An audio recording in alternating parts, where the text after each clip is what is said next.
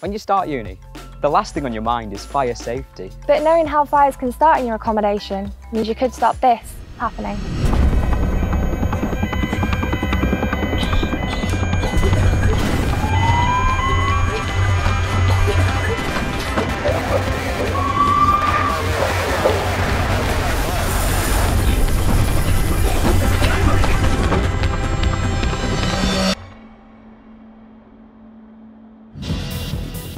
This fire has been caused due to the toaster being left unattended. Fires develop very, very quickly. Every item in your home will have a thermal capacity, and once it reaches that, it will spontaneously combust and the entire room will be totally engulfed in flames.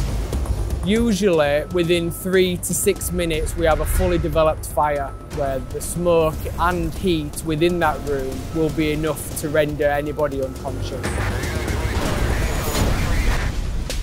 You don't want to be the one responsible for a fire starting where you and your friends live.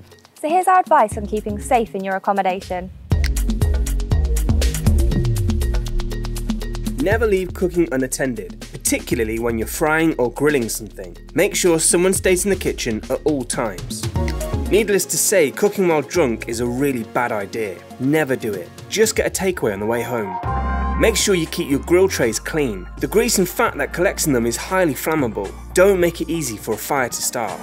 Don't leave your laptop on the bed, as this means the fans are covered and it may cause the laptop to overheat. Always turn it off or leave it on a desk so that the air can still get to it. Only use chargers that came with your device. Using the wrong charger may supply too much power, causing it to overheat. It's very tempting to plug as many things as possible into one extension lead, but don't do it. This can easily cause a power surge, resulting in a possible fire.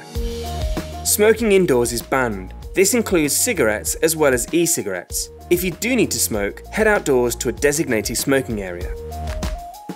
Be extremely careful how you store loose batteries. If they come into contact with metal objects, there's a high risk of them overheating and exploding. Keep them in a safe place, away from other metal objects.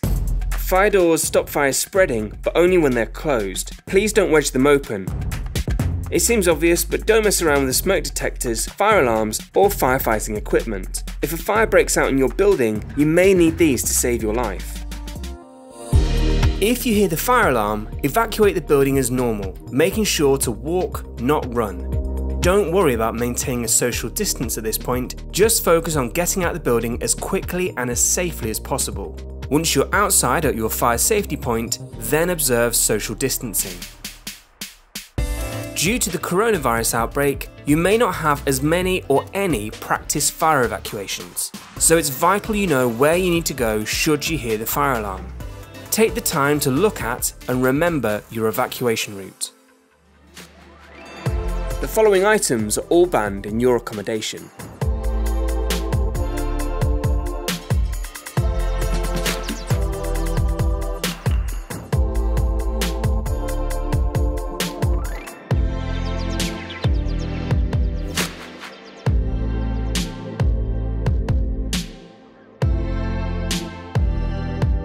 Your accommodation is built to the highest standards of fire safety, but it can only stay that way if you do your bit. So, keep your eye out for anything that may start a fire and keep you and your friends safe at uni.